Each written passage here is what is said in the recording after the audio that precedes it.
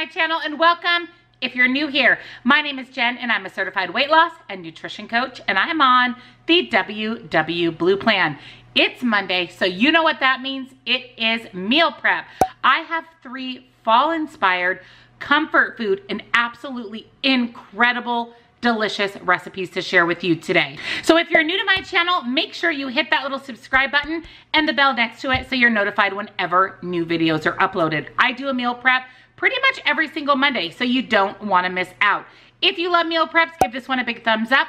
It means a lot to me and it really truly helps out my channel, so please give it a thumbs up if you enjoy meal preps. Make sure you're checking out the description box down below where you're going to find my website where all of today's recipes are, as well as instructions, points, and calories, and the link, of course, to the original recipe and this particular video. So definitely check out my website down below. You'll also find my nutrition coaching website. I highly recommend having me determine your macros and calories. It really just helps you kind of know where to land every day with calories and points. I have one-on-one coaching and group coaching, a little bit of everything. So definitely check out my nutrition coaching website down below as well. Discount codes, links to my favorite things, including the products I shared with you today, Thrive and Dax and Nutstop, are all linked down below. So definitely spend a little bit of time in that description box. Head on over and join us on Facebook. We'd love to have you be part of our awesome community over there.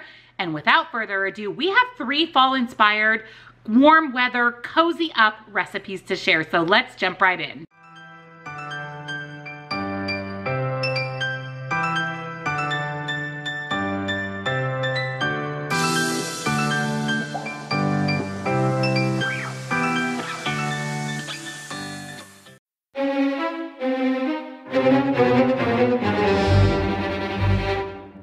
Fall is in full swing at the Clayton house, and I am feeling fall vibes for this week's meal prep. So all 3 recipes are comfort food, fall-esque. They are going to be incredible. Starting with breakfast. Breakfast is a pumpkin chocolate chip oatmeal breakfast bar.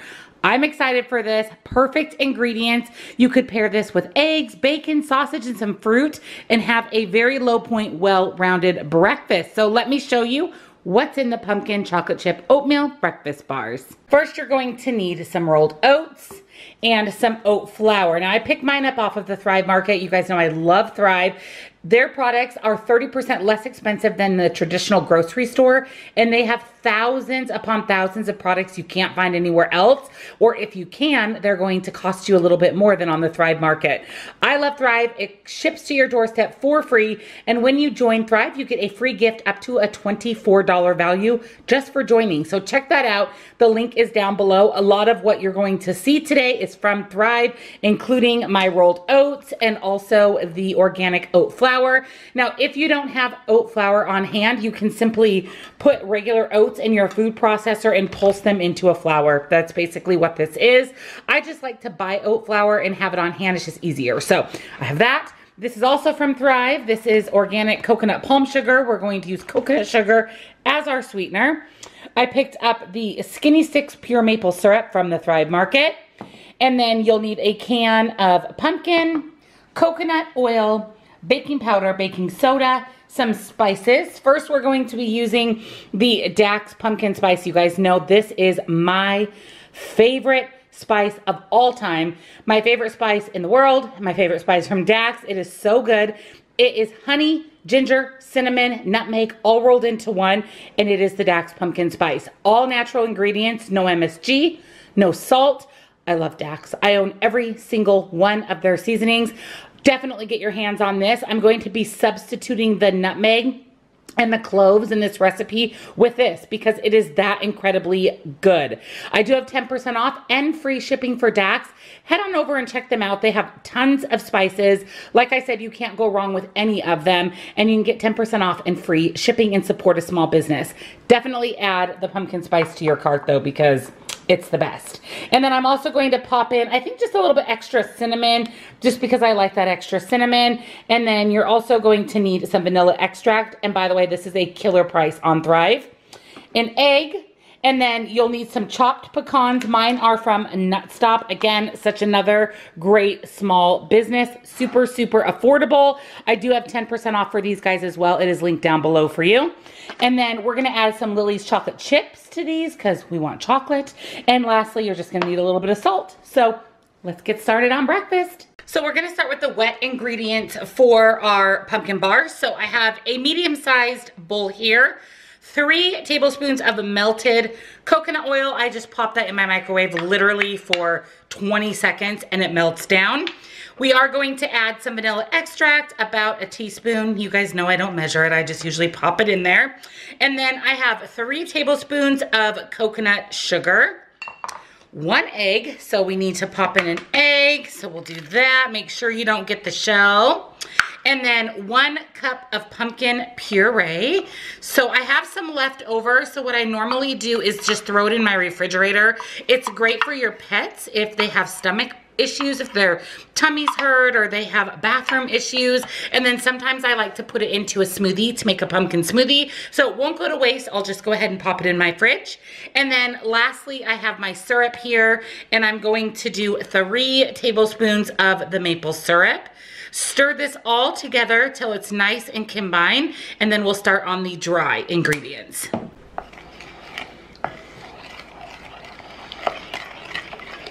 Next up is the dry ingredients. So you can see our wet is nice and combined. So we are going to go ahead and start with our baking soda and our baking powder. I'm just going to add this in as we go with the baking soda.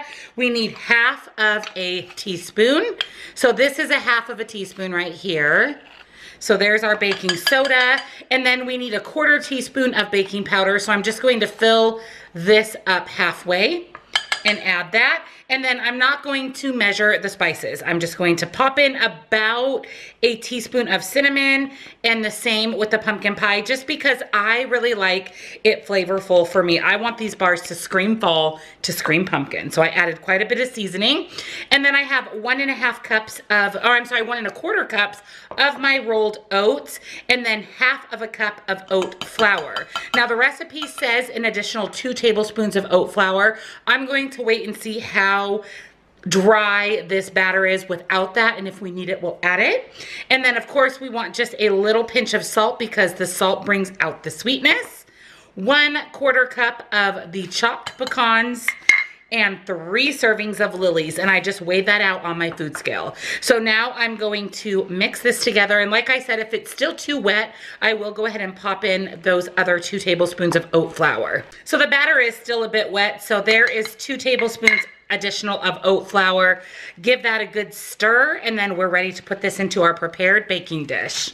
So I have a 9x9 or so baking dish here. You just want a square baker. Some nonstick cooking spray. I'm going to go ahead and spray that really, really well because we certainly don't want anything sticking to it. Doesn't this look so good? So I'm just going to spread my batter into my baking dish. We want to make sure it's nice and even.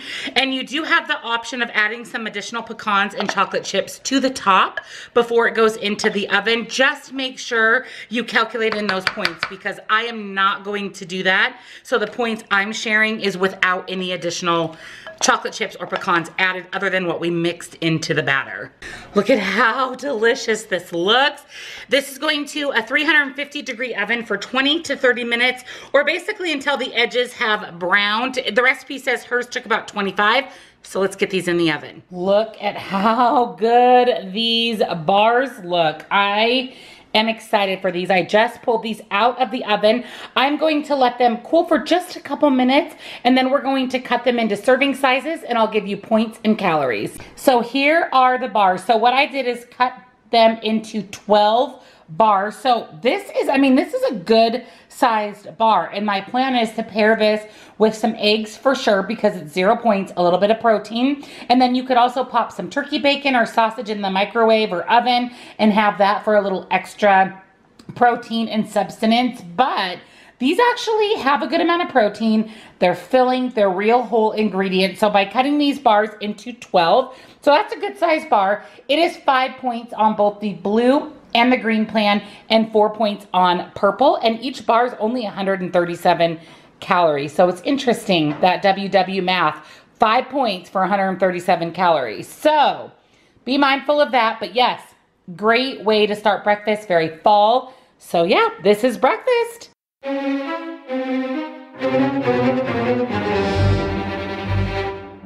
For lunch this week, another fall vibe, cool weather, comfort food, buffalo chicken mac and cheese. I have been craving mac and cheese, and I thought how fun to add some buffalo chicken to it, give it kind of a little bit of spice. So I'm excited for lunches, so let me show you what's in our recipe. First, you're going to need pasta. You guys know I always use the Fiber Gourmet. I decided to go with the light penne pasta this time. You can pick this up off of the Netrition website. In fact, I just placed an order this morning, so all of the shapes are in stock. They have elbows, penne, rotini, and a spaghetti or linguine noodle.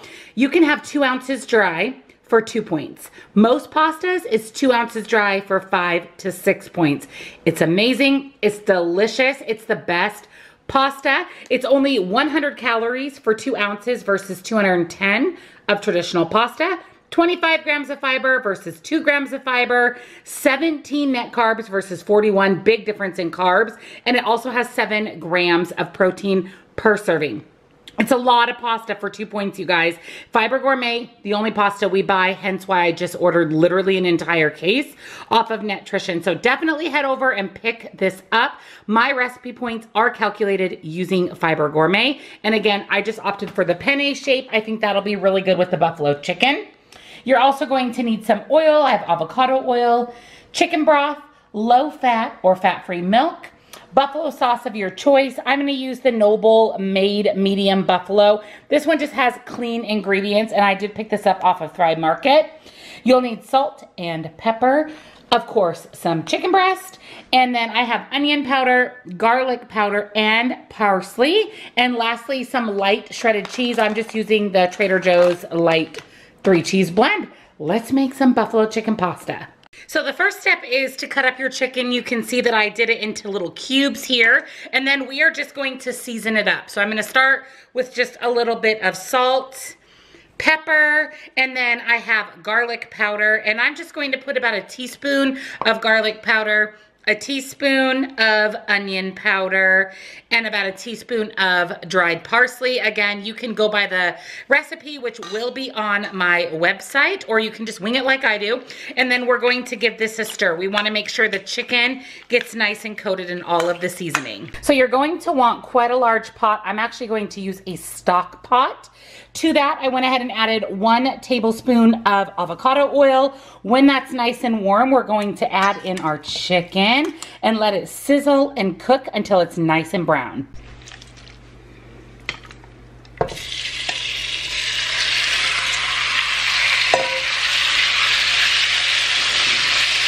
So I've let my chicken cook for about 5 minutes. It's cooked all the way through. So next I'm going to add in 1.5 cups of the low-fat milk and 1.5 cups of chicken broth. I just put them both in this big measuring pitcher. And then I'm going to stir. We're gonna let this come to a bit of a boil before we add in our pasta. Once it starts to boil, we're going to go ahead and add in the entire pack of pasta. Now the Fiber Gourmet cooks a little faster than traditional pasta, so I'm just going to keep my eye on it, turn the heat down a bit, and just let it simmer here until the pasta is cooked thoroughly. Our pasta is cooking right along. It is just about done. I think I'm going to pair this with some corn, so let me show you how I'm going to put together my meal prep containers. So I have this bag of Simple Truth organic corn. So what I'm going to do is just put that in the small compartment of my meal prep. Now I am going to San Diego on Thursday, so I'm going to prep 4 days so that I can have it for lunch today, and then Monday, Tuesday, and Wednesday, and then there'll be 2 servings left over because the recipe makes 6. So I'm going to divide the corn though by 4, and I'll just fill it completely in these 4 meal prep containers. And corn is 0 points on blue and purple, and it's 2 to 3 points on green depending on how much corn you use. So I'm just going to divide that evenly among 4 containers.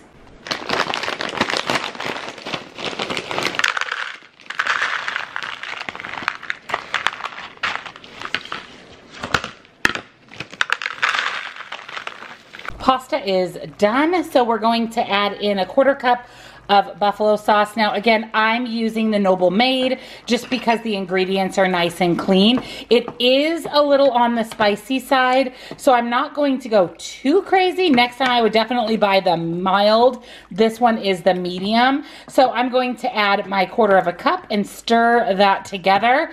And then I have 1 full cup of the shredded cheese, but we only want half of that into the pasta directly. So I'm just going to put 1 cup of the cheese in. We're going to reserve the other cup because we top our pasta with that when it's ready.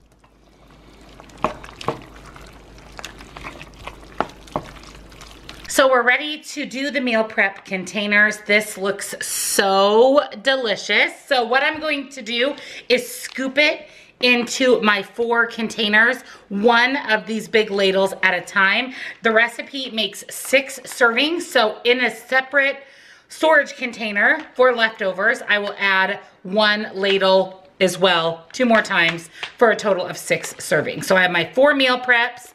Now we'll put 2 ladles worth in a storage container and continue going until we have equally filled 4 containers and the storage container for the additional 2 servings. So I have my 4 meal preps, 2 extra servings in a to-go container or a storage container. And now we are going to take the other 1 cup of cheese and divide it evenly over the top of our 6 servings of pasta. And here is lunch. This looks absolutely incredible. And then I have 2 more servings of the pasta here that we can just have whenever. I don't know that my husband will eat it simply because it is probably pretty spicy, but we shall see. You guys will see this in a what I eat in a day, so I'll be able to give you an honest review of this recipe and its spiciness. So 4 points, you can have 1/6 of the pasta for 6 smart points on both blue and purple. And then it's 8 points on green because you have to account for the chicken. Now, if you're on the purple plan and you use a 0-point pasta, you can save 1 point and it would make it 5 points on the purple plan. It is 322 calories for just the pasta and then an additional 70 calories or so for the corn. So it's about a 400 calorie lunch, which is not bad at all. And it is actually packed with quite a bit of protein between the chicken and the pasta. So I'm excited for this. And again, you guys will get my honest review in Wednesday's What I Eat in a Day.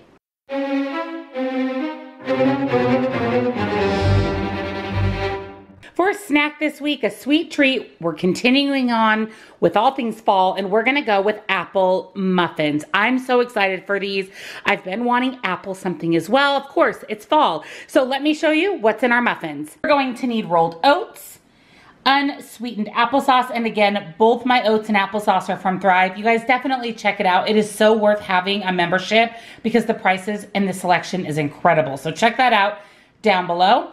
We are going to use some of the brand new Lily's Butterscotch Baking Chips. This is going to be an excellent addition. I'm feeling caramel apple. How about you? And also baking soda, again, some maple syrup, some salt. We're using medjool dates, and again, these are from Nutstop. I do not count points for dates because I do not count points for dried fruit if there's no added sugar. And of course, it's controversial on whether or not you should count points for dates. So we're not gonna count points. So if you'd want to, you'll need to recalculate the points of this recipe because I did not add anything in for the dates. I'm using 3 Granny Smith apples. Mine are small, so I'm using 3 of them. And of course, we're going to need a couple of eggs. So let's make some apple muffins. So we need to grate our apples. I have never grated apples, so this is gonna be interesting. So I pulled out a large cutting board and just a little handheld grater here. And basically what we're going to do, skin on, is grate our apples. We want about 3 apples worth or about 1 to 2 cups total of grated apple. So I guess that's what we're doing. Like I said, I've never done this before, so I'm just going to grate away until I've done all 3 apples. So I don't know if I'm doing something wrong, but this is not really working for me. I mean, I'm getting just a very big mess and kind of a interesting texture on the apple. So we are adding all of these ingredients into a blender. So what I'm gonna do is just chop these up. chop them up finely. They're going into the blender anyways. So if you have tips or tricks, or maybe you have a suggestion for anyone else who wants to recreate this recipe, leave it in the comments, because me and this grater, epic fail.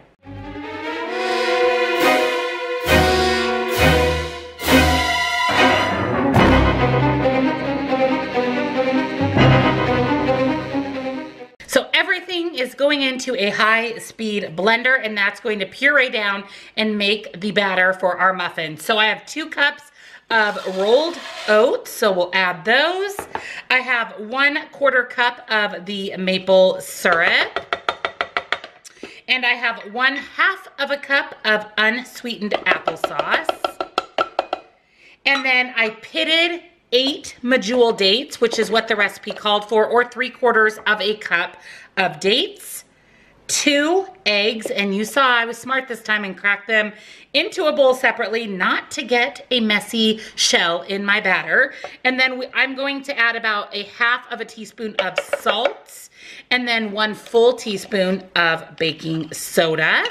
And then we're gonna blend this together, and that is going to create the batter for our muffins. You guys, I almost forgot the apples. We're making apple muffins, Jen, so add the apples. Okay, so there are my chunked up Granny Smith apples. I like to add a tart apple to a sweet muffin. I just like that contrast of that sour sweet. So now let's blend it up.